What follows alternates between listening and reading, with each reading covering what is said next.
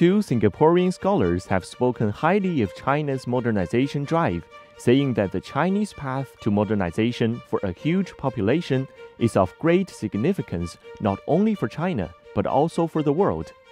Gu Qingyan, Associate Professor at the Lee Kuan Yew School of Public Policy of National University of Singapore, says the Chinese modernization, which is the modernization of a huge population, has enormous implications for humanity. 这样一个综合性的中国式的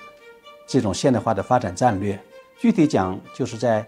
2035年之前达到一个中等发达的这样一个水平，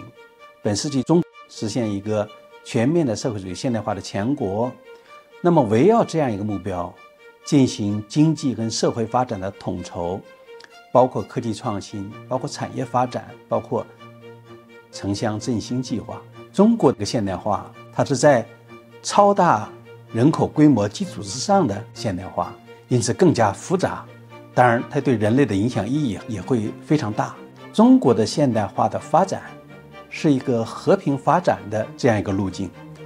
它不仅对中国本身有很重要的意义，而且这种和平发展对全世界也是一个非常重要的一个正面的促进作用。Lawrence Liu, Director of the Center for Governance and Sustainability at the National University of Singapore, points out China's modernization strategy is a shining example for many other countries striving to move into the next era of modernization. If you look at the last 1 decade, you can see that China has grown. In fact, it has doubled its GDP. And moreover, the GDP per capita has also doubled in tandem with the overall growth. So I believe that this is something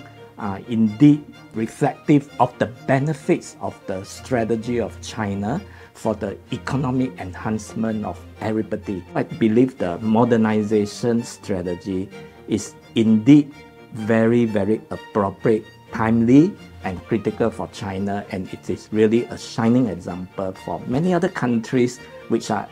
also trying to develop and move into the next era of modernization.